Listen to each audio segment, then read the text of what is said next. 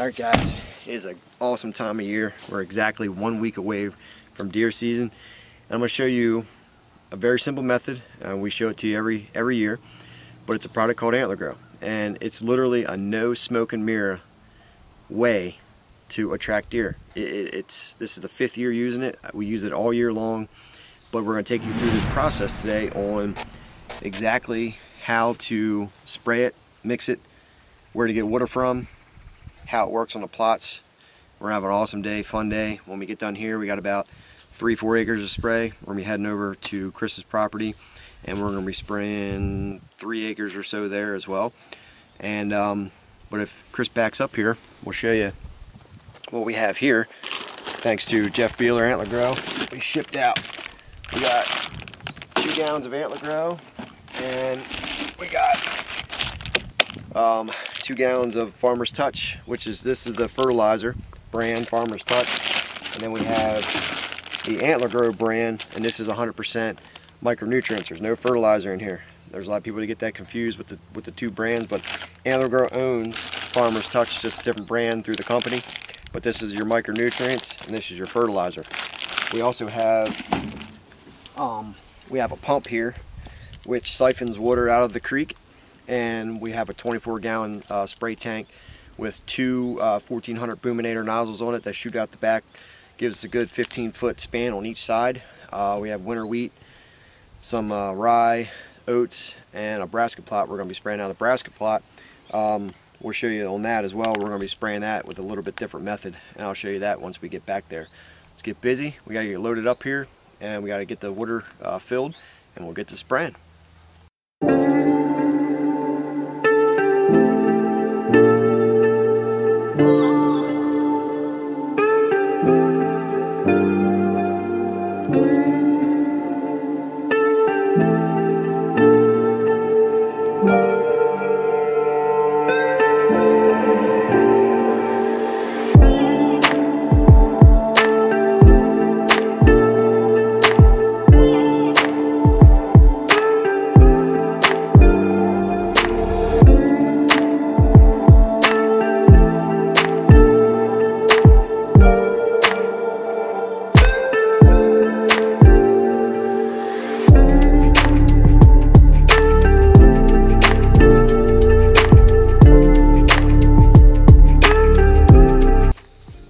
Back to our spot here, guys, and typically what it takes to do something like this doesn't require a whole bunch. It just depends what you want to do, but we have a measuring cup. We'll use that, and then we come back to the creek here. We got a drone we'll fly over, and then we just have a box here, just have our water pumps in it, and we'll just set this over here. And typically what we'll do is I also have a 25-footer here,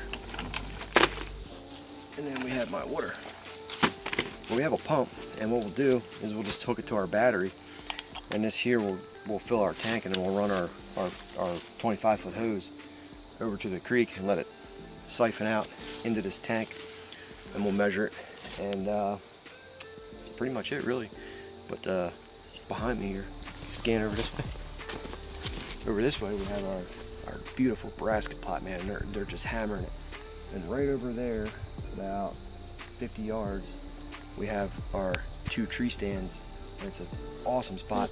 I remember years ago when we first got this place, I told myself, when I first saw that tree that it's in, the pine tree, I said, this is going to be the lucky stand. I just felt it, the way the land kind of went in there into this field.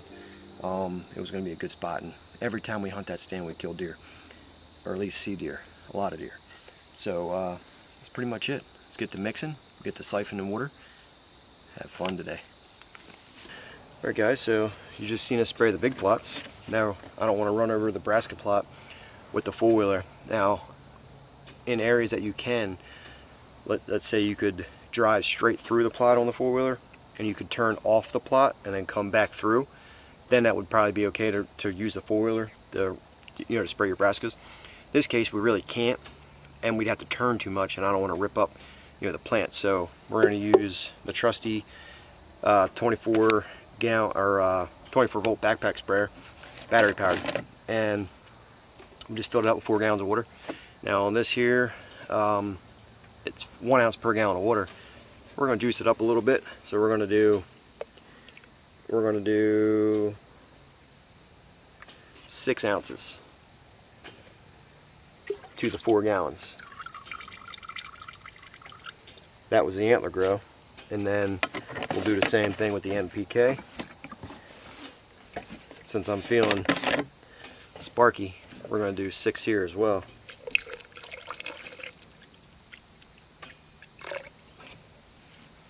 And boom. That's it, guys. Chris is going to film this. We'll take turns spraying, but electric backpack sprayer is the way to go when you do stuff like this. I had the pump ones for years. It's annoying. They work, but you just have to constantly sit there and pump. This actually distributes the spray, you know, 100% even. There's no, so that way you don't kind of overspray plants, but not that it's a huge deal, but it's a little bit easier. Put this on, and you screw this on. Let's get the spraying. So we moved over to this kill plot here that you can see from the Sad Daddy, and we got Chris here spraying with the backpack sprayer. We filled it up 3 gallons, pretty small plot, but it's nice and green. You guys can see behind me here, and yeah, pretty exciting. 1 ounce per gallon of water always, guys, unless it's brand new vegetation, then just cut it back to 1/2 ounce. But he's back there with a battery powered sprayer, and right over there is a Sad Daddy blind you can see this plot from, and we're 1 week away from deer season, and I'm super excited. We got this path here we mowed with the mower there to get back into, so we can sneak back into the plots. He's going to hit all that browse there too. Don't forget about the browse, natural browse. And yeah, pretty exciting.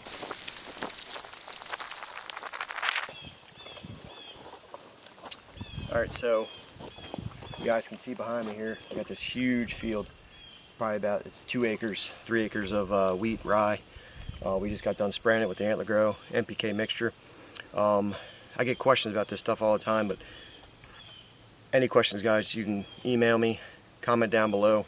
It's always 1 ounce per gallon of water. We get that question over and over and over again.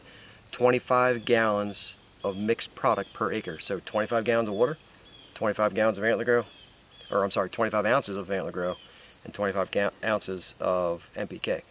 Mixed together, and you spray it with water. 25 gallons of mixed product per acre. And that's what we did here, roughly.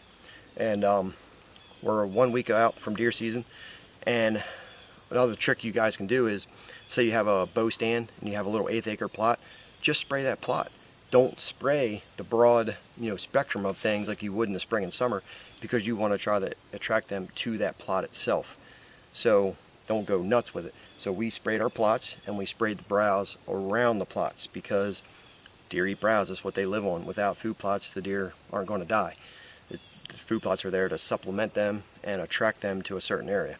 So we're wrapping up for the day. Hope you guys enjoyed this video. Any questions, comment down below. We're going to head over to Chris's farm and spray that one next.